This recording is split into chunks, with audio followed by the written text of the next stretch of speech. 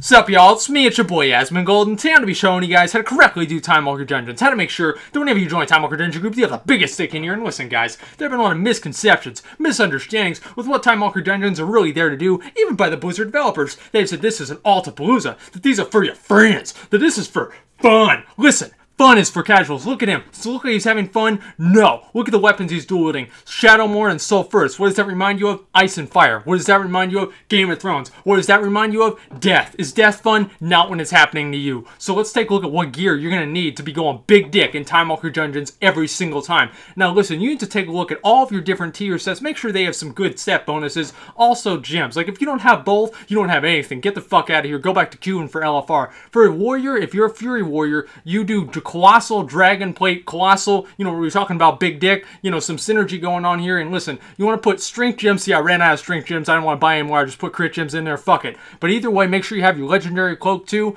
and make sure everything has as many gems as possible, okay? Because gems do not scale down, but everything else does, all right? Shadowmoor, duh. If you don't have Shadowmoor, look, just turn off the fucking video, bro. Alright, never mind. Alright, so your trinkets, listen, I tried to get Deathbringer's Will. I didn't get it. So you can use that. I used Skull of War, okay, because it sounded really fucking cool and it had a good proc. Also, you want to be using another ring with a socket in it, as well as your legendary ring. I don't have that yet. Fucking alright, never mind. Don't talk about that. So you want to make sure your boots have 2 sockets, okay? Your shoulders, if you have the Spaldrus Manaroth, the Tessa Manaroth, which I don't have, but hypothetically, you would use those. Also, make sure your belt has 3 sockets. Make sure your glove has 1 socket. Listen, guys, this is so important. And listen, see, this is the best part. Is, see, like, Timewalker dungeons give you a chance to where you are on the same playing field. It is a fair fight, which you should always avoid, by the way. It is a fair fight that you can still outperform and out-succeed everybody else around you. It's like, whenever you're doing a Timewalker dungeon, you're not only beating people in the past, or currently, you're not only beating them currently, but you're beating them in the past with previous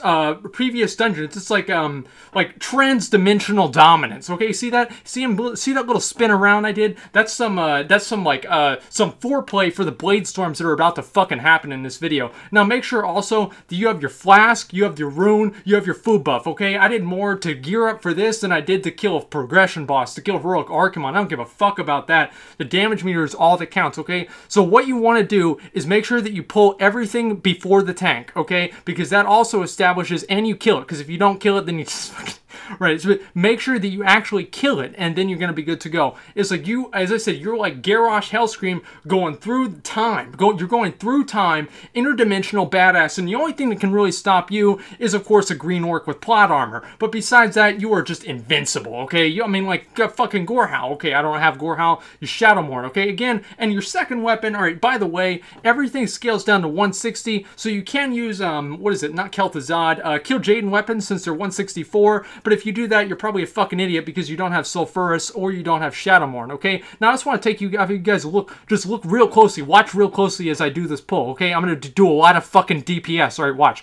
Look at that. Look at those fucking numbers. Look at those numbers right there. Oh, yes. 73% damage. What is that? 24k DPS. What expansion is this? Is like that is good for BRF. Like people in BRF don't even do that much DPS. And again, sometimes like as a good rule, how you know that you are doing good as a DPS is if you die, okay? If you pull aggro and you die, all right, that means that you are obviously doing your job correctly. Now for single target DPS as a warrior, make sure you also use your potion because again, okay, yeah, I guess you can do this all the time, but you really only want to have to do it once, and you want to make sure that you do this too, by the way. And as I said before, if you don't have the gear to do this, don't even queue Timewalker. You do not even deserve the welfare box that they give you, because by the way, if you didn't know, if you complete 5 Timewalker dungeons, you get a normal Hellfire Citadel cache that is going to guaranteed contain garbage that you can't use. But just in case it doesn't, yo, as I said, 2 legendaries minimum, alright? And you want to also have your legendary ring. So, like, you want to have your cloak, you want to have your ring. And if you're a hunter, you better not be using that fucking bow, because you are an idiot if you're using that bow.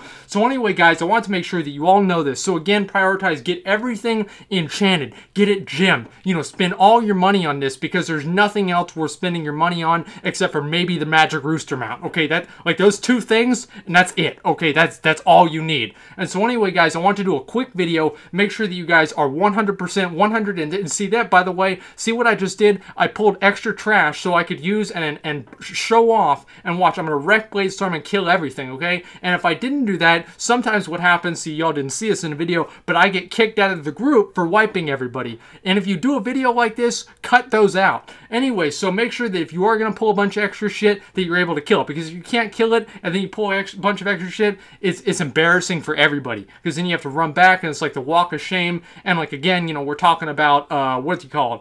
Game of Thrones, y'all know what that is. But anyway, so listen. This is what you need to do. Make sure you have as many gems. Make sure you have as many enchants, okay? You can either get that Shaw enchanted gem if you have done the legendary cloak. Use your, if you don't have your legendary cloak, if you vendored that, all right, I wouldn't blame you because, you know, like PTSD with like Pandari and everything. But look, listen, guys, listen. This is what you need to know. Look at those numbers. Look at them. Oh my God. How much CPS am I doing? What's that? What's that number? 17, no. 16,000. Oh my God. Look at that. What expansion is this? See, listen. Like, I need to show you guys. I'm going to show you guys some other more in-depth tips. But listen, you don't even need them. This is all it takes. And that's why we're going to cut the video right now. This is all you need to know. And so hopefully you know it. Now get out there and just make sure that you have whatever group that you join. Whatever group that you join, you have the biggest stick in there. And so listen, guys, that's pretty much all I got. Thanks for watching. And like, comment, subscribe.